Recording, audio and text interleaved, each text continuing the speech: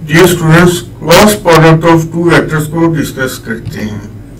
Cross product given to non zero vectors a equal to a1 a2 a3 and b equal to b1 b2 b3।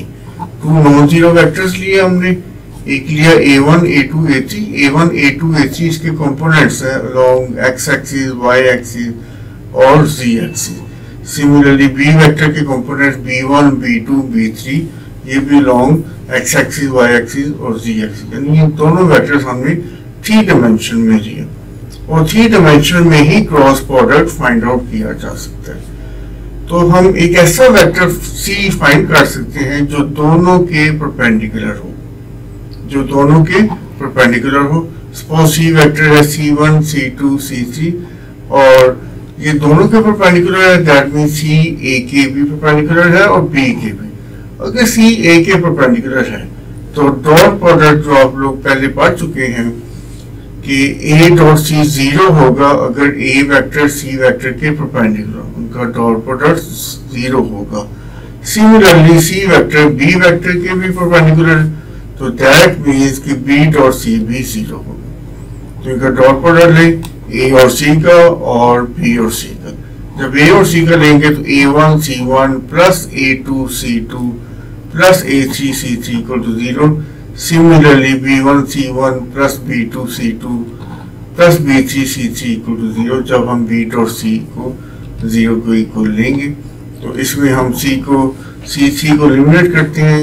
इसको ये 1 को अगर हम b3 से multiply करें और इक्वेशन 2 को a3 से मल्टीप्लाई करें और सब्ट्रैक्ट कर दें तो ये हमारे पास रिलेशनशिप आ जाएगा a1 b3 minus a3 b1 bracket c1 plus a2 b3 minus a3 b2 bracket c2 equal to 0। यानी ये इक्वेशन 3 किस फॉर्म में, सपोज इसको p कह लें, इसको q कह लें, तो p c1 plus q c2 equal to 0। यानी ये जो लिखा हुआ है p c1 plus q c2 equal to 0 और ये होल्ड करती है। अगर हम सपोज C1 को Q की को ले लें और C2 को माइनस V के, तो ये इसके इक्वल आ जाएगी। यानी C1 की वैल्यू हमारे पास किसके इक्वल आई, Q के, और Q हमने इसको लिया था तो C1 आया A2 B3 minus A3 B2। Similarly C2 हमने माइनस P, तो C2 ये आ जाएगा, ये P है तो इसको नेगेटिव कर देंगे तो C2 equal to minus P। और इनकी वैल्यू अगर हम किसी में भी प्लग करें C1 और C2 की तो सॉल्व करें तो C3 आ जाएगा। यानी हमारे पास जो C वेक्टर फाइंड आउट करना था वो आएगा A2 B3 minus A3 B2 A3 B1 minus A1 B3 और A1 B2 minus A2 B1 और ये इसका क्रॉस प्रोडक्ट है। यानी क्रॉस प्रोडक्ट की फॉर्मल डेफिनेशन बना सकते हैं कि cross product of two vectors a and b और a के components a1 a2 a3 and b के कंपोनेंट्स b1 b2 b3 हो तो a क्रॉस b इक्वल होगा a2 b3 minus a3 b2 a3 b1 minus a1 b3 a1 b2 minus a2 b1। और remember ये cross product, ये दोनों vector, ये जो वेक्टर आया क्रॉस प्रोडक्ट ये दोनों वेक्टर्स के परपेंडिकुलर होगा। यानी इनका डॉट प्रोडक्ट ए के साथ भी, क्रॉस प्रोडक्ट का डॉट प्रोडक्ट ए के साथ भी और बी के साथ भी वो 0 होगा। तो इसको हम डिटर्मिनेंट की फॉर्म में भी लिख सकते हैं। सपोज बेसिकली हम डिटर्मिनेंट ऑफ ऑर्डर 2 फाइंड करते हैं। Determinant of order 2, determinant of A B C D हो तो ये कैसे फाइंड करते हैं, क्रॉस मल्टीप्लाई करें और सब्ट्रैक्ट करते हैं। ए इंटू डी, यानी लिखा हुआ है ए into D minus B into सी।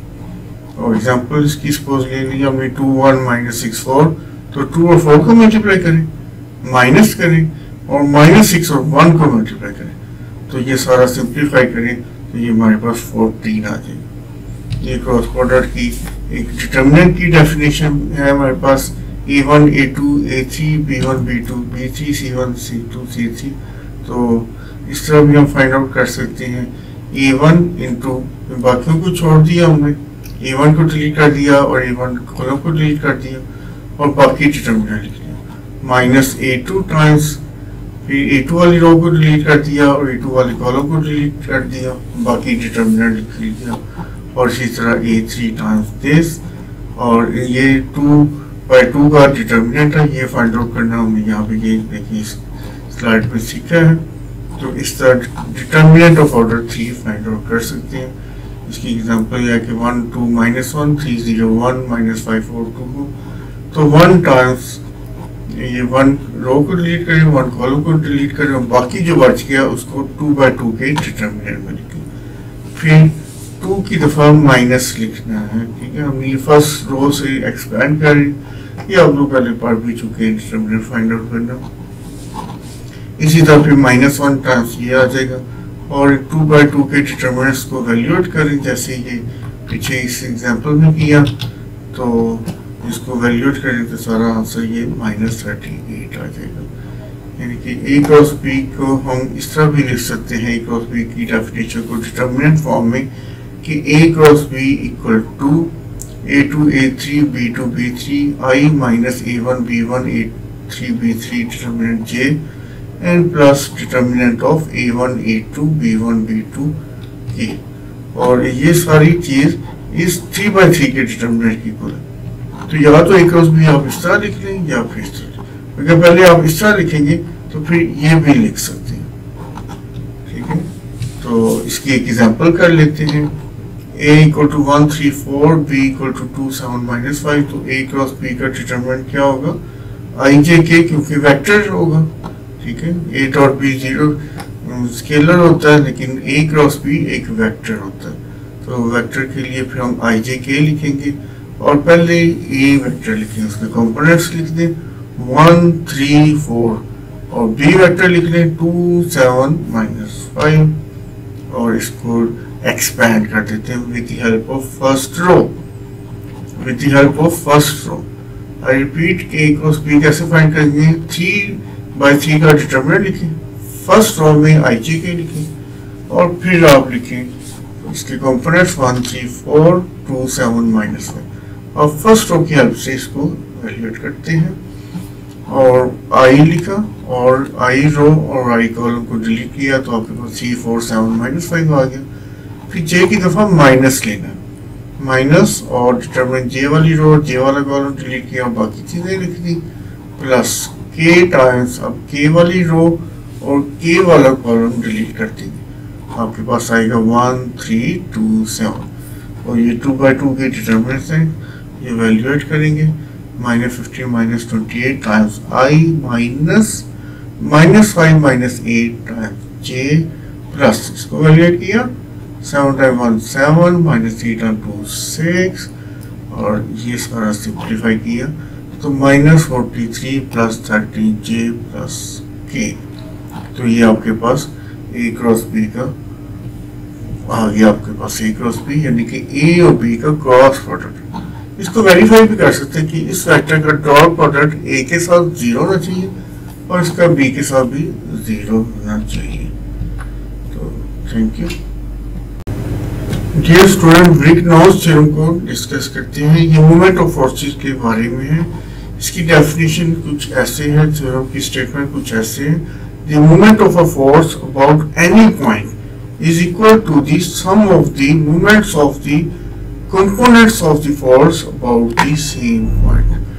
तो ये हमारे पास एक बॉडी है और ये पॉइंट O है और एक फोर्स R वर्क कर रही है पॉइंट P पे, और P का पोजीशन वेक्टर है O से स्मॉल r। तो मूवमेंट हम क्रॉस प्रोडक्ट के डेफिनेशन के अकॉर्डिंगली जो हम पढ़ चुके हैं इक्वल होगा R cross capital R। Movement equal होता है R क्रॉस कैपिटल R, और उसको क्रॉस प्रोडक्ट फाइंड आउट करना होता है हमें। और कैपिटल R को हम पैरेललोग्राम ऑफ फोर्सेस से अगर हम रिजॉल्व करें तो ये P फोर्स और Q फोर्स में रिजॉल्व होगी, यानी कि R इक्वल होगा P vector plus Q vector. तो R क्रॉस R को रिप्लेस करते हैं P प्लस Q से, तो ये इक्वल होगा R cross P plus Q, यानी movement M about O find कर सकते हैं R क्रॉस R से, और R cross P plus R cross Q, R cross P plus R cross Q से। सिमिलरली अगर हम इसको विग्नॉन थ्योरम से ये भी वेक्टर पार्ट से किया और अब यहाँ पे इसको स्केलर पार्ट से करते हैं। हमारे पास वेक्टर आर है और ये बी पे अप्लाई हो रहा है और ये अबाउट हमने ओ फाइंड आउट करना है इसका मोमेंट। तो वेक्टर आर के लाइन ऑफ एक्शन ये इस तरह एक्सटेंड हो रहा है और अगर हम इसको एक्सटेंड करते जाएं तो ओ से जो परपेंडिकुलर डिस्टेंस है, स्केलर पार्ट में हम परपेंडिकुलर डिस्टेंसेस लेते हैं, ये इक्वल आएगा डी के। तो moment of about O, moment of the particle about O equal होगा are magnitude of vector are into perpendicular distance of line of action of force from ओ और वो है डी। तो आर क्रॉस डी और अगर इसको रिजॉल्व करते हैं विग्नॉन थ्योरम को अप्लाई करते हैं तो आर इक्वल है P vector plus Q vector और पी को अगर हम एक्सटेंड करें तो इसका डिस्टेंस ये स्मॉल पी, अगर क्यू फोर्स को इधर एक्सटेंड करें तो इसका perpendicular distance from O small Q होगा। तो मोमेंट को हम इसके रिजॉल्व फोर्सेस में कर सकते हैं तो वो आ जाएगा पी टाइम पी और ये चूँकि क्लॉकवाइज होगा एंटी क्लॉकवाइज होगा तो इसलिए इसको हम यहाँ पे नेगेटिव लेंगे। इसी तरह क्यू, ये क्यू क्लॉकवाइज होगा और इसको हम पॉजिटिव लेंगे। जो पी फोर्स का विद रिस्पेक्ट टू पी है, रिस्पेक्ट टू ओ है और उसका डिस्टेंस पी है, पी फोर्स का डिस्टेंस पी है, तो ये आपको एंटी क्लॉकवाइज जनरेट करेगा। जबकि क्यू फोर्स का मोमेंट, ये क्यू फोर्स और क्यू फोर्स इधर लग रही, इसको थोड़ा सा इधर रिवॉल्व करेगा, रोटेट करेगा। तो ये क्लॉकवाइज को हम यहाँ पे पॉजिटिव, किसी भी जगह पे रिमेंबर हम क्लॉकवाइज को नेगेटिव या क्लॉकवाइज को पॉजिटिव भी ले सकते हैं। तो क्लॉकवाइज को पॉजिटिव ले लें या नेगेटिव, लेकिन दूसरे को उल्टा लेना पड़ेगा। अगर क्लॉकवाइज को नेगेटिव लिया तो एंटी क्लॉकवाइज को पॉजिटिव लेना पड़ेगा। तो मोमेंट अबाउट ओ क्या है, अगर हम विग्नॉन थ्योरम को अप्लाई करें तो पी टाइम पी और इसको नेगेटिव ले लेंगे क्योंकि ये एंटी क्लॉकवाइज है, यहाँ पे क्लॉकवाइज मोमेंट को पॉजिटिव और plus Q force, magnitude of Q force into perpendicular distance और वो है क्यू। तो मोमेंट अबाउट ओ आ गया आर टी और वो इक्वल आ गया minus P times capital P plus Q times capital Q की। आगे इसकी प्रॉब्लम करती है और the figure below find the moment of 400 Newton force है अबाउट पॉइंट ए और ये हमें फाइंड आउट करनी है using scalar approach and vector approach. तो ये 400 की फोर्स है, इसको हमने रिजॉल्व किया तो ये आ जाएगी 400 cos 45 और ये y 400 sin 45। तो moment about A find out करते हैं। हम 400 को नहीं ले रहे, ये हम यहाँ पे विग्नॉन थ्योरम अप्लाई कर रहे हैं।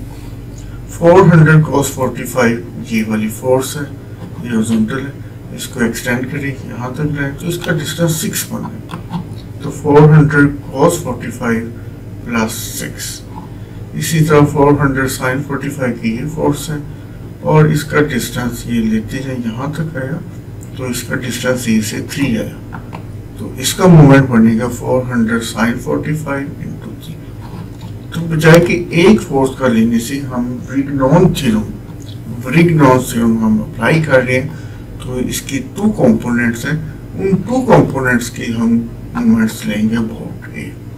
तो 400 cos 45 इसका डिस्टेंस 6 है तो 400 cos 45 इंटू 6 प्लस दूसरी फोर्स है, दूसरा कंपोनेंट है 400 sin 45 और इसका डिस्टेंस 3 है तो मोमेंट बना 400 sin 45 इंटू 3। तो ये सॉल्व किया सारा तो बन गया 2545.2 और इसकी यूनिट गई न्यूटन मीटर और ये पॉजिटिव रखा क्योंकि ये सारा एंटी क्लॉकवाइज है, काउंटर क्लॉकवाइज है। सिमिलरली आगे हम इसकी वेक्टर फोर्स से देखते हैं कि ये हमारे पास फोर्स है और इसका जो आर है वो क्या है 400। 400 देखिए इसके 2 कंपोनेंट्स लिए हमने तो एक कंपोनेंट बन गया 400 cos 45 आई और क्योंकि लेफ्ट पे है तो इसलिए माइनस आई लिया सिमिलरली जे कंपोनेंट y कंपोनेंट 400 sin 45, तो चूंकि वो नेगेटिव साइन की डायरेक्शन में है, नीचे की तरफ है, तो इसलिए माइनस दे लिया। उनको सॉल्व किया तो ये बन गया -282.8i माइनस 282.8 जी। इसी तरह आर फाइंड करते हैं। आर अबाउट ए लेना है और पॉइंट ऑफ एप्लीकेशन फोर्स लेते हैं। पॉइंट ऑफ एप्लीकेशन फोर्स को अबाउट ए, तो x2 minus x1i plus y2 minus y1j, तो ये बन जाएगा माइनस, क्योंकि ये पॉइंट है लेफ्ट पे, तो -3,0 अबाउट ए जो है तो -3,0, तो ये बन जाएगा -3,-0i प्लस 0 माइनस माइनस, क्योंकि ये पॉइंट और ये जो है ये 0,-6, तो -3 - 0 फिर 0 माइनस -6, x कंपोनेंट्स को सब्ट्रैक्ट करें और y कंपोनेंट्स को सब्ट्रैक्ट करें, तो ये आपके पास r वेक्टर आ जाएगा -3i प्लस 6j। और ये क्रॉस प्रोडक्ट लेते हैं moment about A, cross product के फार्मूले से, और क्रॉस प्रोडक्ट अभी पढ़ा था पीछे, तो i j के -360, ये सारे एक वेक्टर लिखा, फिर दूसरा वेक्टर लिखा, पहले r वेक्टर लिख दिया, फिर f वेक्टर और i j के, और इसको सारा डिटरमिनेंट के फॉर्म से एक्सपेंड किया तो 2545.2 k न्यूटन मीटर। इसकी डायरेक्शन राइट हैंड रो से अपवर्ड होगी, क्योंकि ये परपेंडिकुलर होगा दोनों वेक्टर्स को। मूवमेंट इसका आउट ऑफ द पेपर होगा या आउट ऑफ द डायग्राम होगा, ये साइड पे होगा, जी साइड पे। तो movement of A, moment of force about point A equal आ गया 2545.2 k न्यूटन मीटर। एक और प्रॉब्लम देखते हैं। फोर्स ऑफ 800 न्यूटन है, ये पॉइंट ए पे अप्लाई हो रही है। Determine the moment of force about P, ये पी है और ये एक ब्रैकेट है, ठीक है। एक डिवाइस सी होती है, मैकेनिक्स में यूज होती है, डिफरेंट जगहों पे यूज होती है, इंजीनियरिंग में यूज होती है। और ये ब्रैकेट की लेंथ है 160 मिलीमीटर्स और ये है 200 मिलीमीटर। इसको हम मीटर में कन्वर्ट करें तो 0.16 मीटर और ये 0.2 मीटर। और ये ए पे फोर्स अप्लाई हो रही है, जबकि मूवमेंट हमने फाइंड आउट करना है अबाउट बी। तो इसका आर ए का अबाउट बी फाइंड आउट करते हैं, तो वो है -0.2 मीटर, क्योंकि बी से अगर देखें तो ये ए पे आने के लिए लेफ्ट पे जाना पड़ेगा और ऊपर जाना पड़ेगा, तो इसलिए -0.2 मीटर आई प्लस 0.16 मीटर जी, ये आर। और मूवमेंट फाइंड करना है आर क्रॉस एफ से, तो आर फाइंड कर लिया। अब एफ फोर्स के, इसको भी कंपोनेंट्स में किया तो 800 cos 60 आई प्लस 800 और sin 60 जे, तो ये आ जाएगा 400 न्यूटन आई प्लस 693 न्यूटन जे। तो एम भी हमने फाइंड आउट कर लिया, आर क्रॉस एफ से आर पुट किया, एफ पुट किया, सॉल्व किया, तो ये हमारे पास आंसर आ गया। इसी तरह विग्नॉन थ्योरम को अप्लाई कर सकते हैं। एफ को हमने सॉल्व किया, एफ एक्स आ गया, एफ वाई आ गया, हमारे पास एफ एक्स आ गया, हमारे पास एफ वाई है, तो एफ एक्स आ गया 400 न्यूटन और एफ वाई है 693 न्यूटन। तो एम भी हमने फाइंड आउट कर लिया, ये आ जाएगा -400 into 0.16 metre minus 693 Newton into 0.2 metre, ये आ जाएगा। तो इसको सॉल्व करेंगे तो एम बी आ जाएगा -203 न्यूटन मीटर।